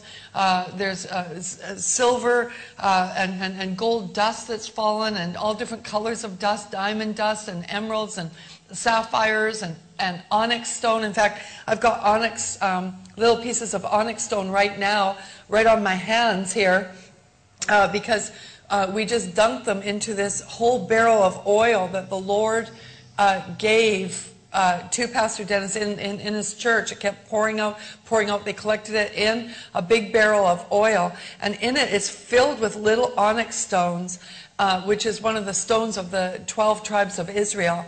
And he was telling us that as people take the oil out to take samples of it, and it has this incredible fragrance to it, that it just keeps filling up. So however much goes out comes back in. Right now in the current church that he's in, that he has a Bible open on the podium, and oil just fills the pages of the Bible. It's filling the pages of the Bible, and little gemstones, little rough cut diamonds are falling out of the Bible onto the podium. And then as he squeezes the Bible, the oil comes out, copious amounts of oil. This particular oil smells like myrrh. It's got the smell of myrrh on the inside of it, and it comes pouring off the podium into a collection vessel that he has. And at the same time, these kind of manifestations are happening. In fact, he's got oil being poured down the walls of his church, off the beams, onto the floor, onto the seats, and it's just nonstop, continuous pouring out of oil. At the same time, these manifestations are taking place. There's souls being saved. There's people being healed. Intense worship and prayer. Deliverances. People are being set free. This is truly a move of God. And that's how you can confirm if a sign is really from God. It'll cause people to worship the Lord more, to seek Him more. The signs of salvation and healing and deliverance and all the things that represent the kingdom of God should accompany the signs and wonders if they're truly signs and wonders from Jesus Christ. It must bring our focus back onto him. That we'll get crazy in love with Jesus more and more and more. I tell you, I'm so excited about what the Lord is doing. When the oil started dripping soon after that, Pastor Dennis came into his building one morning, and all of a sudden the whole place was filled with gold dust that had fallen on the floor. And that's when he first noticed the prints. He was so excited. The Lord revealed to him that this was an angel that had visited, and the prints that were on the floor, the footprints, were actually the footprints of that angel. They're about 16 to 20 inches long, I believe. And then he had to go away. The cleaning woman came in, cleaned up all the gold, vacuumed up the gold, and so when he came back, the prints were gone. He was so concerned, but the Lord said, I'm going to visit you again. He visited again in that way, and on the carpet were the 2 footprints of the angel. Once again, this time, he cut out the carpet, cut out the footprints to keep them, and we'll just show that to you on the screen. And it's just covered in this gold dust with diamond dust, silver, emerald, ruby, sapphire, all these different colors. It's just absolutely brilliant. I know that the actual footage, I don't think, does it justice, but when you're here, you can actually feel the presence of the Lord all throughout this room. And so it's really an amazing time. He was also at a prayer meeting with 5 men praying. And they were praying, and as they prayed, the Lord visited with an audible voice. And with the audible voice, the Lord said that he was going to give Pastor Dennis a gift that he had given to no Jew. And Pastor Dennis said, well, why are you giving it to me then? Because I'm a Gentile. And the Lord revealed to him that he was going to give him a supernatural token of the 12 tribes of Israel, the gemstones that represent the 12 tribes of Israel, and that he had an assignment for him to do in that way. And so then the gemstones just dropped over the next month. They start over 1 month from May the 1st of 2007 to May the 31st. He had all 12 stones, with the amber one being the last one. When you see them in person, they're just brilliant, and causes a worship, an adoration in your heart, an awe of the presence of the Lord when you see them. Absolutely outstanding. 1,200 gemstones, over 1,200 gemstones have fallen. The 12 special stones that were given to him, representing the 12 tribes of Israel that he is embracing in intercession before the Lord. And the Lord has a special assignment for him in the reaching of Israel, I believe. And many other signs and wonders, such as the oil and the Bible dripping the oil and the walls dripping the oil. But all of it has released an acceleration of revival, an acceleration of souls, and an acceleration of kingdom power. And this man, Pastor Dennis, I believe, was chosen because he is humble, because he is faithful, because he has integrity, because he is unselfish, and because he is wholly devoted to Jesus Christ. As you can imagine, he suffered a lot of persecution. People don't understand. They think he's of a cult or whatever, but I'll tell you, it's not a cult when people are getting saved and brought to the feet of Jesus and into his heart. It's not a cult when Jesus manifests his healing and deliverance power, just like in the Bible. It's not a cult when the Word of God is being exalted. It's not a cult when the name of Jesus is being so beautifully honored and where the fragrance of the nature and character of God is seen. It is the kingdom. Behold the kingdom of God, because it is at hand. Peter said, as he prophesied in Acts chapter 2, he said, in the last days, the Spirit of God would be poured out upon all flesh. And one of the things that would happen as a result of that outpouring is that there would be signs and wonders and harvest. Hallelujah. Hallelujah. Praise the Lord.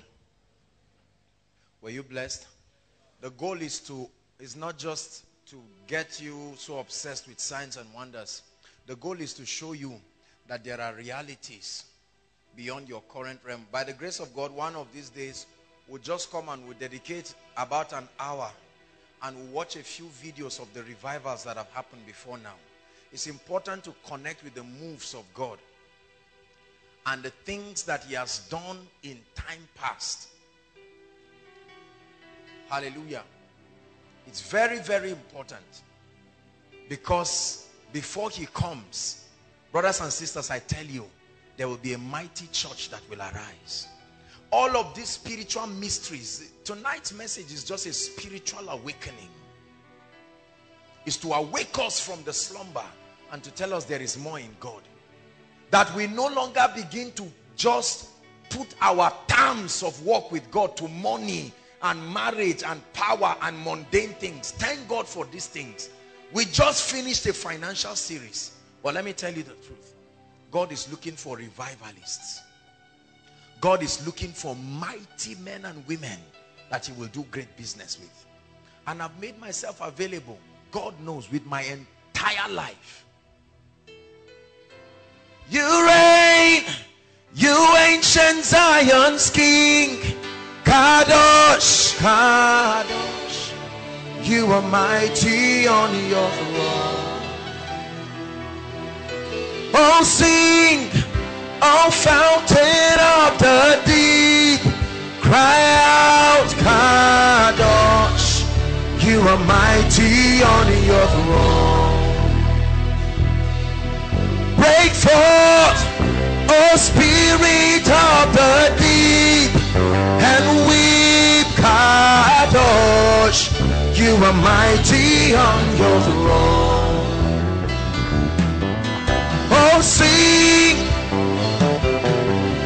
oh, sing, oh, sing, you are mighty on your throne.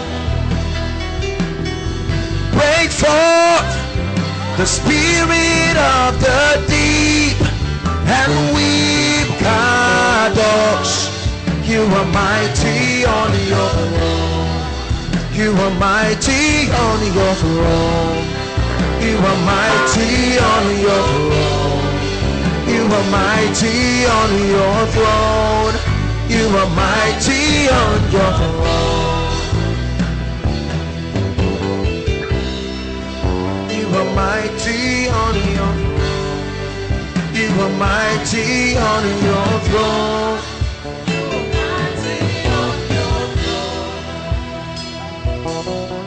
Oh, sing, you ancient Zion's King. We cry out, Kadosh, you are mighty on your throne. Break forth, oh, fountains of the deep. Cry out, Kadosh, you are mighty on your throne. Lord, this is a cry from a generation that is desperate to see your power and your glory. We're tired of church and religion. We want to see the kingdom come. We want to see his power revealed. The reality of the Zoe life, the divine life, the incorruptible seed of the word of God. We want to become epistles of power. Break forth, oh, spirit of the deep.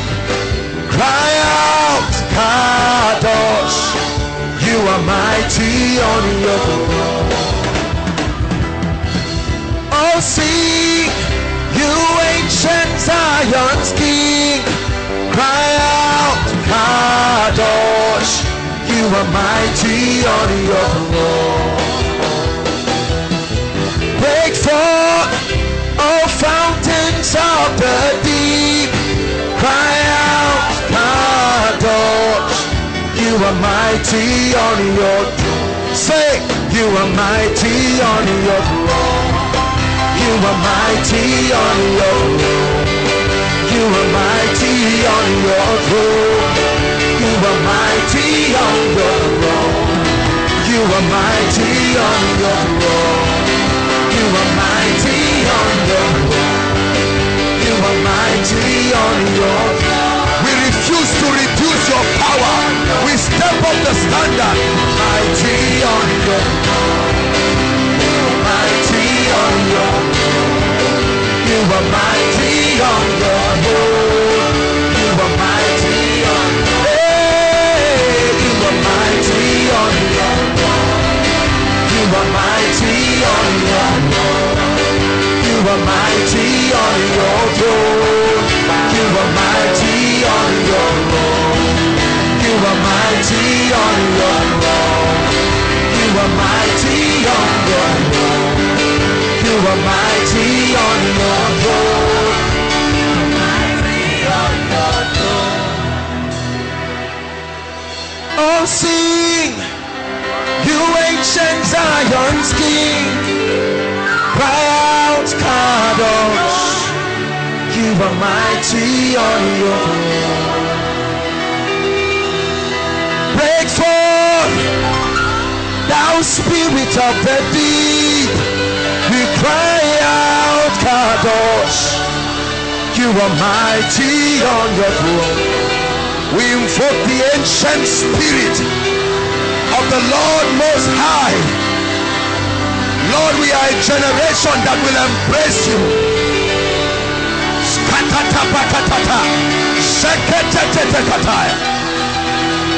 Break forth, you ancient Zion's King.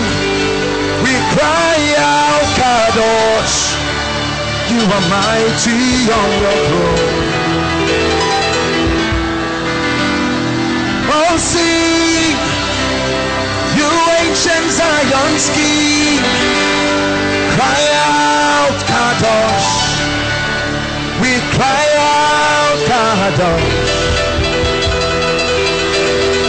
Break forth that fountain of the deep. Shekatatata. There are impartations going on in this place. Leketeketekapa. Break forth, thou spirit of the Lord. We cry out, Kadosh. You are mighty on your throne. We sing, oh ancient Zion's King. We cry out, Kadosh. We cry out, Kadosh. Break forth, thou spirit of the deep. The spirit of revival, apostolic signs and wonders, the spirit of prophecy, the spirit of power, the spirit of territorial impact, the spirit of encounters, open visions, visions of heaven. Break forth, thou spirit of the deep. Cry out, Kadosh. You are mighty on your throne. Oh, sing, you ancient Zion's King. Cry out, Kadosh. You are mighty on your throne. Enough of nominal Christianity, enough of powerless Christianity, enough of faking it in the name of faith. There is a substance, and this life is in his Son, the Zoe life, the divine life, the energy, the ability of the Spirit. The Spirit of the Lord that will bring awakening, signs and wonders, miracles and breakthrough. Cry out, Kadosh. You are mighty on your throne. We sing, you ancient Zion's King. Cry out, Kadosh. You are mighty on your throne. Break forth the spirit of the deep. Cry out in our midst, oh God. Let the spirit of adoption cry, Abba Father, Abba Father. Let that cry of revival, of a ministry of power, a a ministry of the Spirit that can change lives.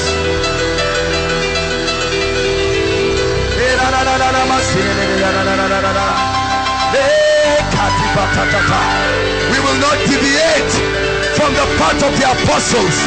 We will not deviate from the path of the prophets. We will not deviate from the path of spiritual progress. We will not deviate. We refuse to bend. We refuse to conform to the powerless dissertations of men.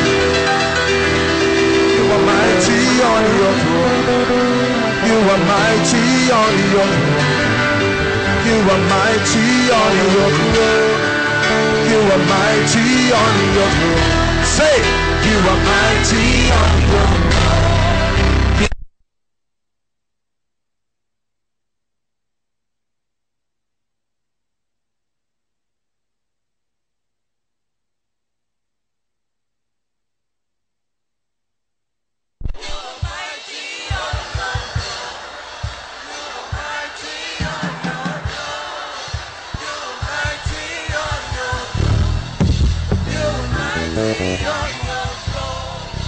You are mighty on your throne. You are mighty on your throne. You are mighty on your throne. You are mighty on your throne. You are mighty on your throne. You are mighty on your throne. You are mighty on your throne. You are mighty on your throne. You are mighty on your throne. You are mighty on your throne. You are mighty on your throne. You are mighty on your throne. You are mighty on your throne.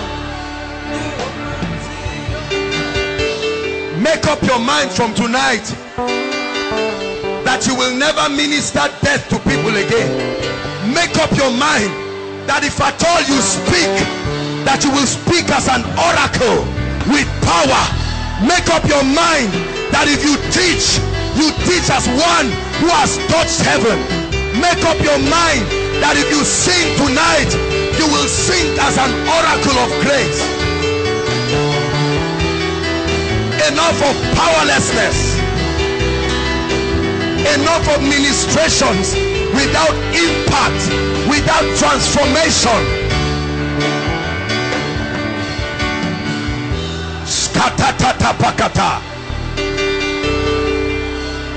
Press for 1 minute. We'll soon round up, but press.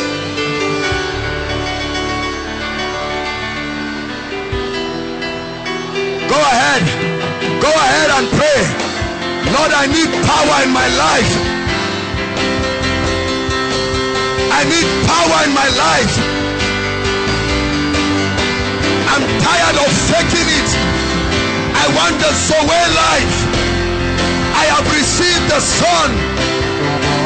Lord, let the life, let the realities in Christ be manifest. Let the realities in Christ be manifest. I'm tired of a powerless ministry.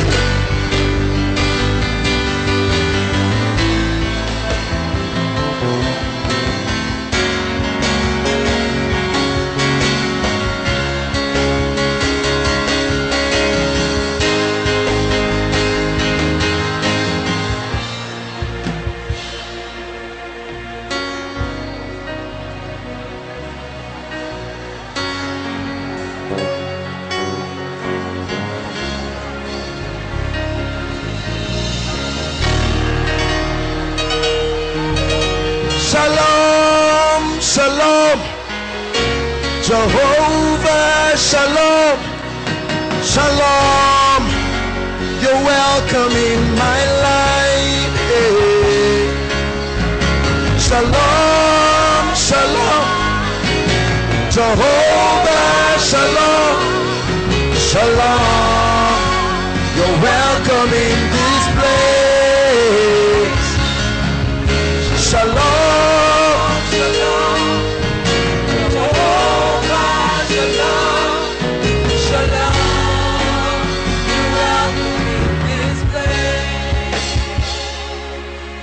must walk conscious.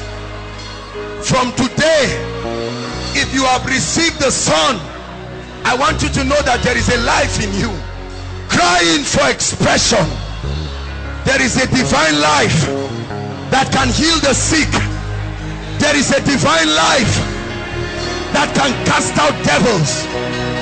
There is a divine life that can change hopeless situations.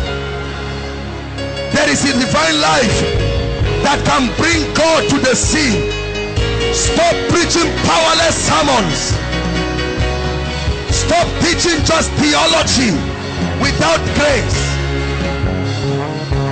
Stop exciting the people of God with no results in their lives.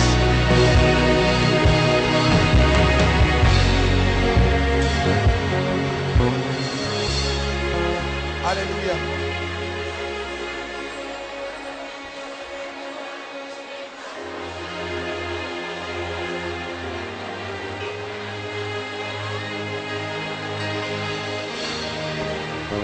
You are mighty on your throne.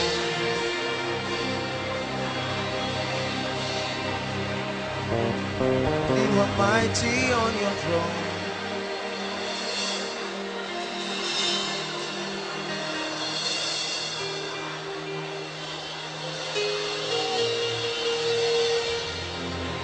Lift your voice and pray in 1 minute. I am determined to be supernatural in every way. In every way. No, the sons of God are not natural people. They are supernatural in every way. Pray. My hands are supernatural. My words are supernatural. Lift your voice and pray. My utterances are supernatural. They carry the life-giving power, the Zoe life.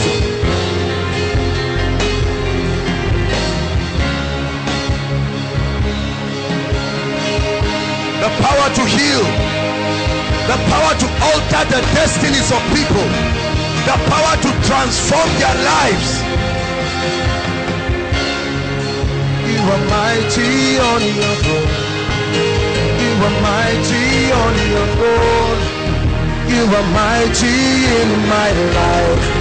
You are mighty in my life. You are mighty in my life. You are mighty in my life. You are mighty in my life. Say, you are mighty in my life. You are mighty in my life. You are mighty in my life. You are mighty in my life. You are mighty in my life.